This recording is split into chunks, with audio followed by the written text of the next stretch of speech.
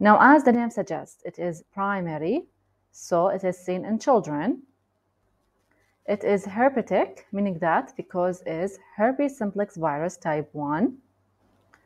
Gingivostomatitis, so they are ulcerations that are seen on the gingiva and the mucous membrane. So this is the clinical presentation for the primary herpetic gingivostomatitis patients.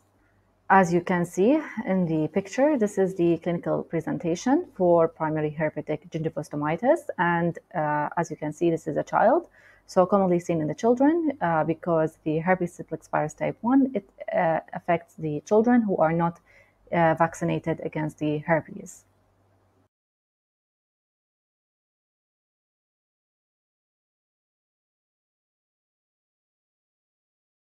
So the characteristic feature that you can distinguish it from any other condition is having a painful ulcers and a high-grade fever. High-grade fever, painful ulcerations, commonly seen in the children, are the characteristic features for patients who are having primary herpetic gingivostomatitis.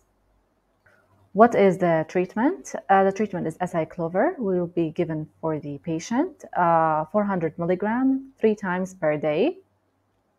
And as you all aware that any herpes simplex virus or any viral infection, it is contagious. So you need to take a precaution while treating any patient with this type of virus.